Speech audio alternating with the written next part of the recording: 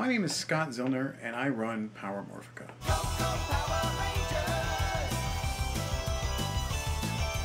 Go, go, Power Rangers!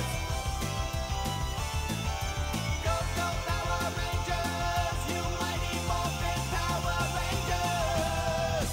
Power Morphicon is all things Power Rangers. In short, it was fandemonium. It was immense. Thousands and thousands of people come. Didn't know like it was such a huge following until we went to this Power Morphicon, and then we walk out and you just hear this like crowd of people just roaring. When you think of Power Ranger convention, you're gonna open that door and go, surprise, and see a bunch of little kids with cake and it's not. They're all adults.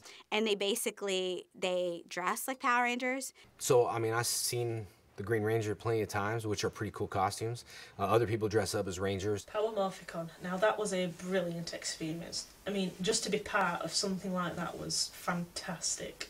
The show shaped my childhood, and the fact that it has its own convention just proves how successful it really was. Power Morphicon is a wonderful event that has now going into, I believe, its third iteration coming up soon. It's an event created by fans of Power Rangers for fans of Power Rangers. Power Morphicon is the one and only Power Ranger convention in the United States. It's a bi-yearly event In Pasadena, California, where you can meet all your favorite Power Ranger actors from years of the show. Now that the show's kind of having its renaissance again, we're starting to get invited to appear at them. It's pretty cool because there's other Rangers from other seasons that I get to see.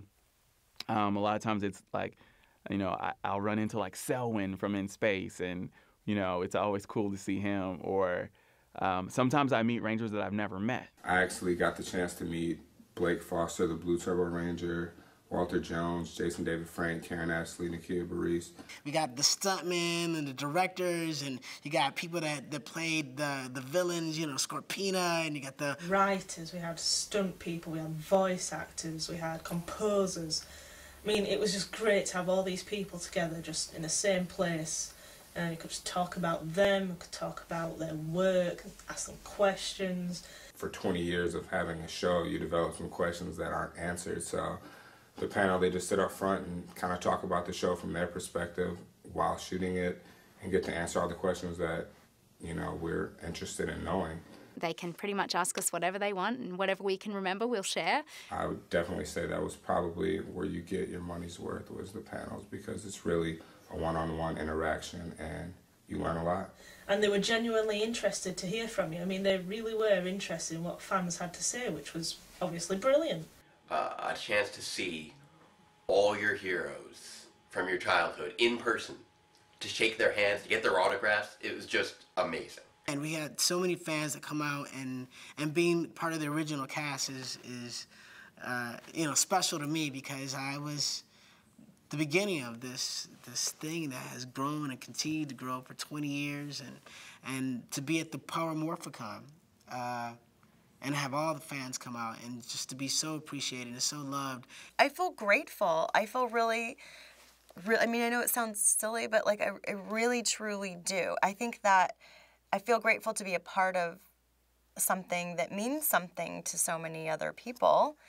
And I think the fan-actor interaction is interesting. And they still have that excitement is still there for us after all these years. I was sitting with some dude on just like a bench, and Greg Aronowitz happened by us, and we ended up talking until maybe like 2 in the morning about stuff he had wanted to do for SPD and Mystic Force if he had continued as an executive producer. I think the funnest part about Morphicon really was getting to hang out with the fellow fans. So say you're missing that one specific toy. So I was missing this one specific toy. Or half a dozen different toys. Or maybe half a dozen different toys. And where can you go where you can find a huge selection of both brand new and vintage Power Ranger toys? Power Morphicon has the largest selection of Power Ranger toys ever, I'd have to say, in the United States, and will keep growing to be bigger and bigger. There may have been just a moment of nerd anxiety when I saw just how big the toy vendor room was at Power Morphicon 2. My first purchase was from CS Toys International. My girlfriend was with me, and she's usually the one that's supposed to, I guess, be the voice of reason and say, "Put that back, you can't have it." But this time she was kind of an enabler. And we just kept going back to the booth again and again, and I kept stocking up on all the great stuff they had. Finally, Mr. S, who actually flew in from Japan to be there, he interviewed me for his live show that he was doing from Power Morphicon 2, letting everybody know just how many toys I'd bought. So I was there, at the Pasadena Morphicon lot 2010, and wow.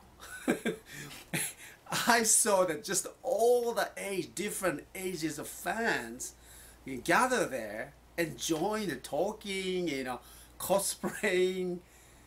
I love it. It's really nice to see that different approach, from the how we do it here in Japan, but how you do it in the United States. A few years ago, I went to the very first Power Morphicon convention.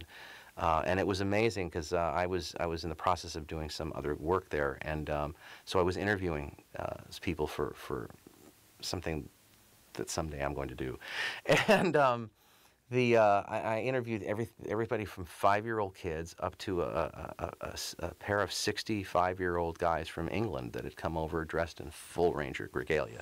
It's amazing to me to see people who've literally flown halfway across the planet, in some cases more than halfway across the planet, depending on their routes. I met fans from Australia, I met fans from all over the world. It was very much worth the 5,500-mile trip to get there. There are people who started saving after the original one 3 years to get to the second. There are people who've been saving since the second to get to the third. And then we have the fans. I mean, I've met some amazing friends through this. I really do have some great friends out of this experience. Power Morphicon got started as a Make-A-Wish Foundation wish.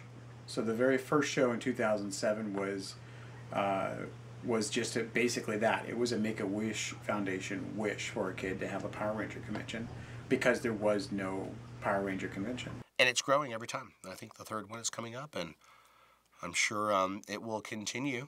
We're really looking forward to this next Power Morphicon because it helps us to kick off the 20th anniversary celebration of Power Rangers, which is going to be in 2013. And we believe this will be the biggest Power Morphicon yet. If you love Power Rangers, support your Power Rangers. Watch the shows, buy the DVDs, go to the conventions, and let people know on social media that you love Power Rangers. And it's not just for kids, but does it hurt? Would I go to Power Morphicon again? Yes. The answer is yes. If you've never been, you have to go. You shouldn't even consider yourself a real fan if you don't make the time to go to Power Morphicon, I'm just saying.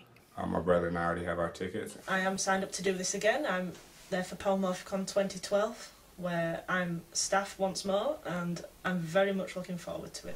Go to Morphicon. I will see you guys at the next Power Morphicon, and probably the one after that, and the one after that. I'm not just... Would I? I am going at the end of the summer, and I'll be running the trivia contest again, so... I'm excited. It's a Power Morphicon. It's more phenomenal.